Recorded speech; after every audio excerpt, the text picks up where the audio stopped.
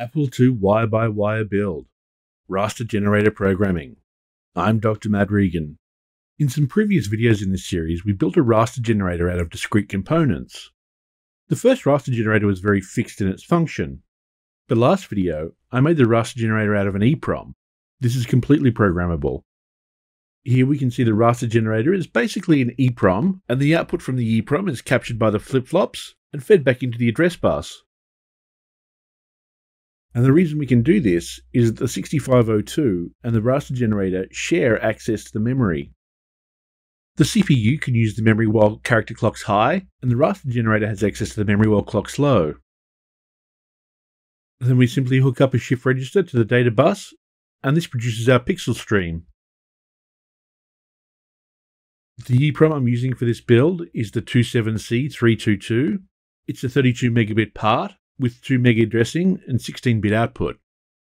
The output from the EPROM is captured with 2 octal D-type flip-flops, and this number points to the current screen location of the raster scan. When clock's low, we read from the SRAM and latch this into the shift register. But at the same time, we're also feeding this value back into the raster generator EPROM, and at the current address is stored the value of the next address. This is output from the EPROM and latched into the flip-flops on the rising edge of clock. The flip-flops now hold the next raster address, but while clock's high, the CPU has access to the memory. Then, on the falling edge of clock, the raster generator takes control of the address bus, and the cycle starts again.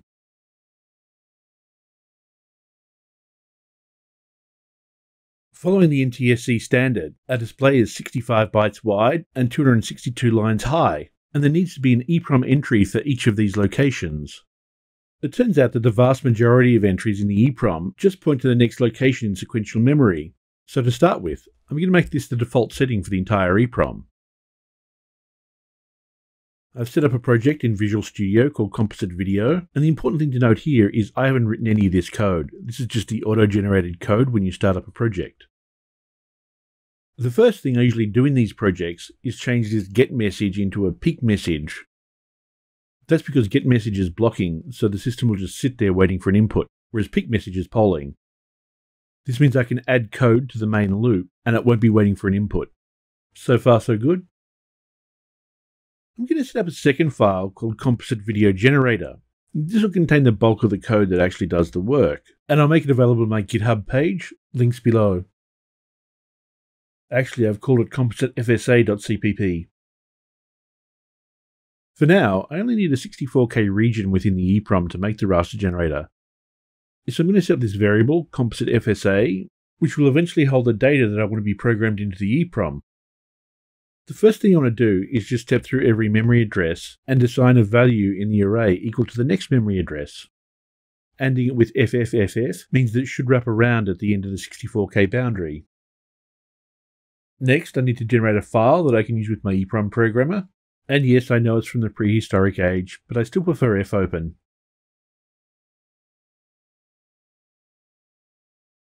Check that the file was generated and return if not. Now generate a counter that can go through all the memory locations. Read each value. And it turns out the EPROM programmer likes the data in little endian format. One of the things I did in the build was reassign the data pins on the EPROM. I've used the native layout of the 27C322 before, and I just found it really hard to debug. So what I've done is reorder the outputs. Now, I'm allowed to do this if I want. I just need to make a correction from the data bits in the array to the data bits in the EPROM. If I do this, it just means that the pins increase in consecutive order around the chip, and this is much easier to debug. I like to joke with young engineers that the build takes 90% of your available time, and the debug takes another 90%, so you need to make debug as simple as possible. This code will reorder the data bits in the EPROM, and once it's written, it's kind of set and forget. I've used the term swizzle for this process, and I think I inherited that term from my time working at NVIDIA. I did have a quick look on the internet, and the term bit swizzling is used, but it seems more colloquial rather than being a formal term. Let me know what you think below in the comments.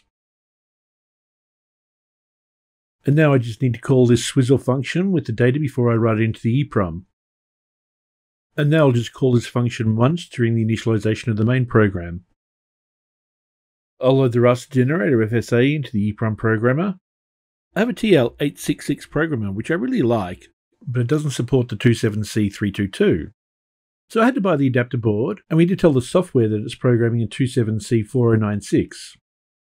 I want to see if this works, so I'm going to adapt the code for the Arduino developed in Part 7. Great, this still works. I'm going to add another signal to the Arduino. For testing, I want to be able to control the output of the Raster Generator flip-flops directly. I'll use port J0 for this. I'm going to disable the RAM, but enable the ROM containing the Pac-Man code, and enable the Raster Generator flip-flop outputs. Now I'm going to change the bus enable signal to be low. This will give the Raster Generator exclusive access to the address bus. Now I'll compile it and see how it goes. Remember that this code reads the address bus and the data bus every clock cycle, and as far as I can tell, it's just sequentially stepping through memory. That's all good and well. But now I want to see if I can get something vaguely resembling Pac-Man to come up. I'm going to disable the code that writes the long form of the address, and just enable the code that sends the raw data. Now using the PC display code, let's see if I get anything. Well, that didn't work. I know the ROM containing the code for Pac-Man contains an image of the maze, and the Raster Generator so far just counts up, but it should sweep through this part of the memory. And therefore I should be able to transport it across the USB via the Arduino and display it on my PC display. I'll just change the code so I can select either raw data or formatted data.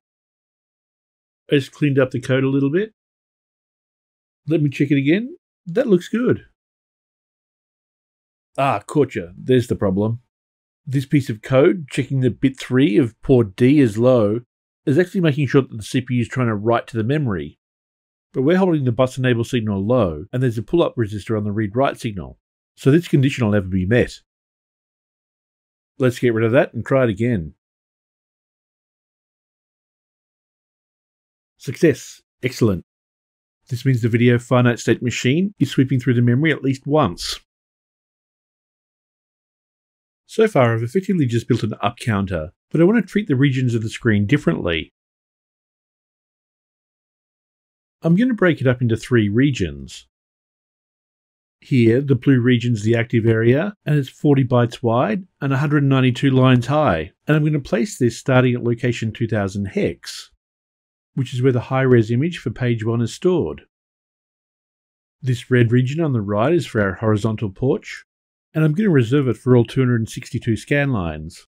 This region is 25 characters wide, so it actually takes up about 6.5K. And I'm going to, somewhat arbitrarily, locate this starting at 6000 hex.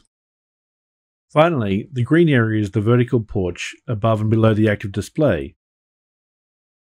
It's 40 characters wide and 70 lines high, so it takes up just under 3K. I'm going to locate this starting from 0 hex. And now this is the tricky bit. I want to generate a stitch line which connects the green and the blue area to the red area, and I'm going to do this by modifying the jump location at the end of each line. For example, when I reach the end of the active area of scan line 1, I'll be at 2027, and now I want to jump somewhere into the 6000 page, which represents the horizontal blank region. The other thing I want you to notice is that for the second active scan line, I start at location 2400 hex, and that's because of the sweep pattern Steve Wozniak generated. After that, we go to 2800 hex, then 2C00, and so forth. I want to parameterize the Raster Generator code as much as possible. Hopefully this will make it usable in other projects. I want the raster to sweep through the memory in the correct order. I need a function that can make a correction for Woz's addressing scheme. So the first thing I need to do is take the lower 3 bits of the line number and multiply it by 400 hex. Then I want to take the next 3 bits of the line number and move them so that they start at 80 hex. Then finally I want to take the upper 2 bits of the line number and multiply it by 28 hex. This function takes in the line number as a parameter and returns the memory address corresponding to the start of that line. This is equivalent to the hardware we built to map a Raster Generator address into a physical address. Let's look at this stitch line in a bit more detail. We want to connect the right-hand side of the green box, which is locations 39, 79, and 119 and so forth, to the left-hand side of the red box, which are locations 0, 25, 50, and so forth, all the way down to 1725. I apologise for all the magic numbers, and I'll try and parameterize it in the code.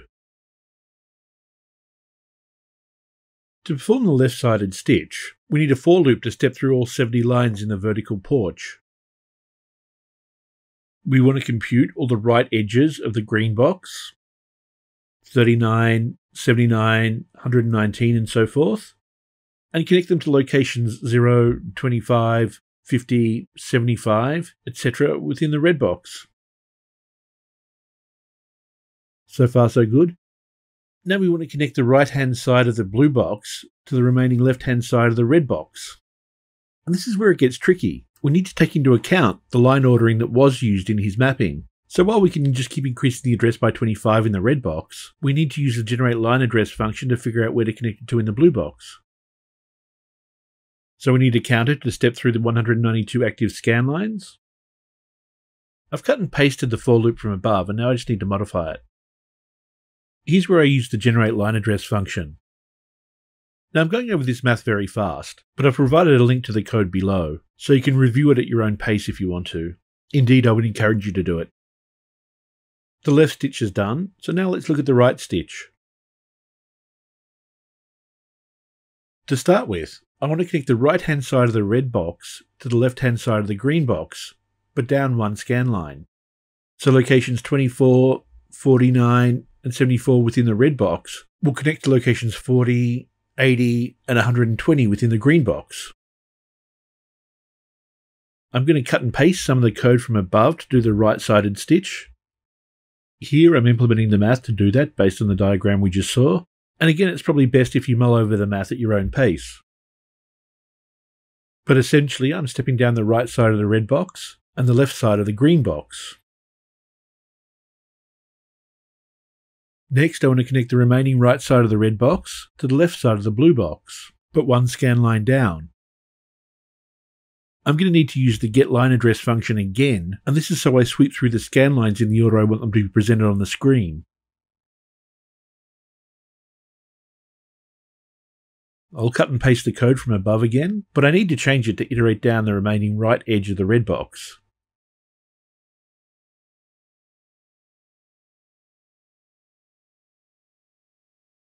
Then I'll use the generateLineAddress function to iterate down the left edge of the blue box in the right order. There are two special cases I need to deal with. The first is when I step into the active area. This is pretty straightforward, it's just one line of code. And while I use generateLineAddress with 0, I probably just could have put 0 there. The second special case is just connecting the bottom right to the top left of the screen. Again, this is just a single line of code, but a very important one.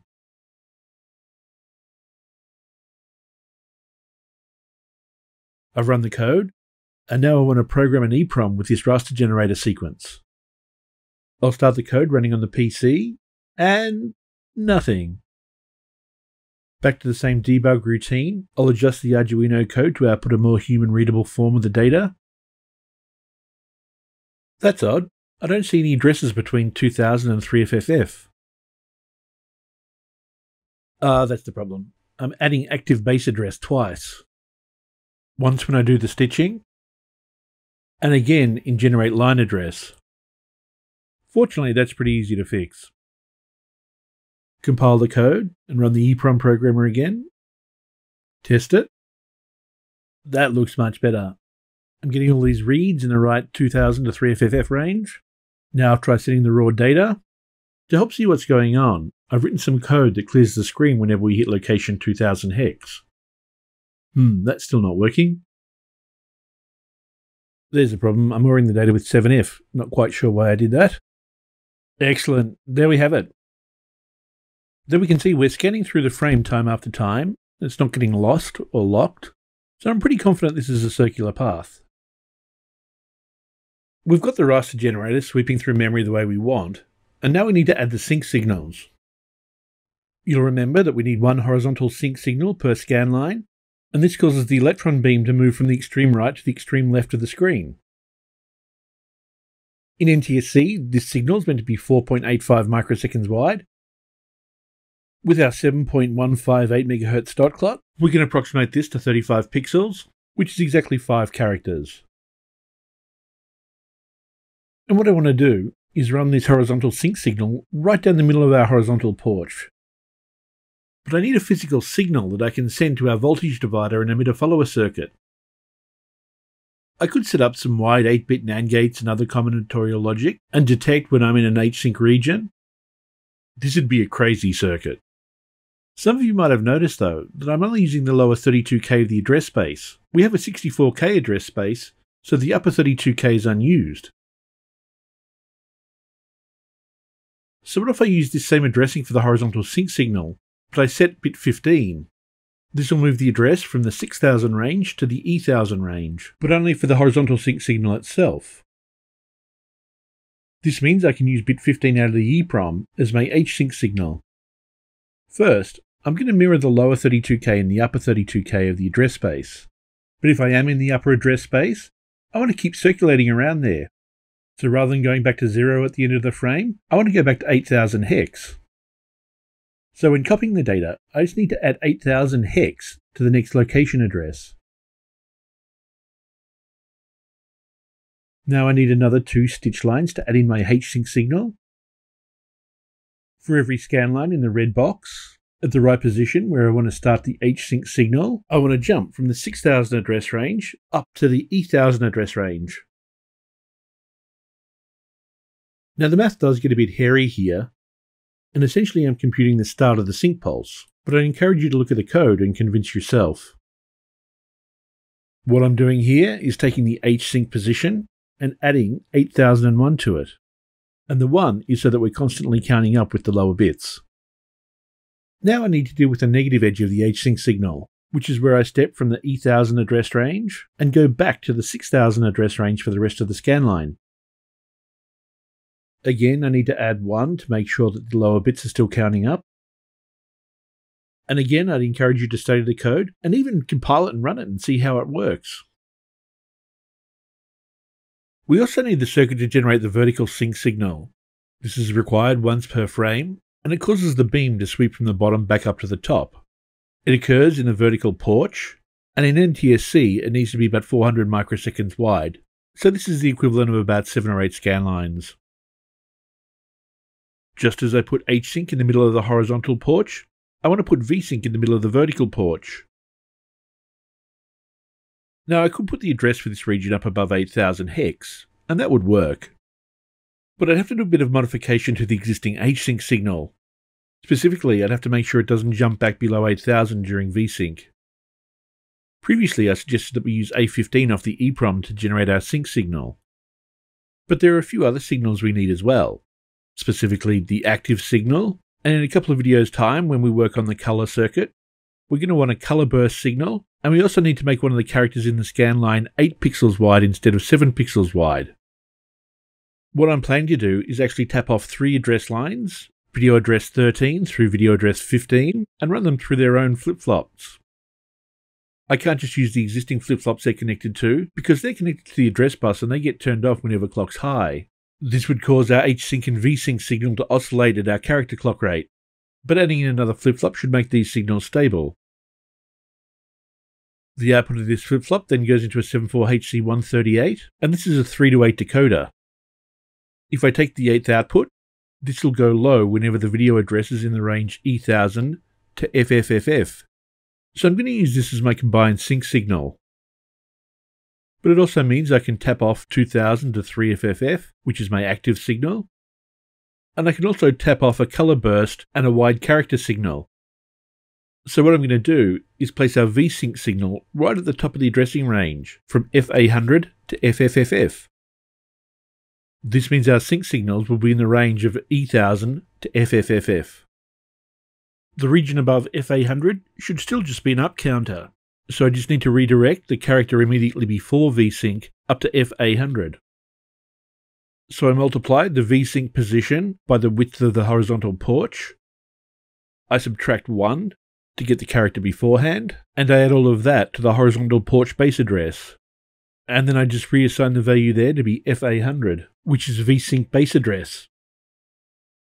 I want to stay in this address range for 8 scan lines. So I multiply vsync width by total width, subtract 1 to get the character beforehand, and add it to the vsync base address. I reassign the value to be the vertical sync position and vertical sync width multiplied by the active width, which is the same as the vertical porch width.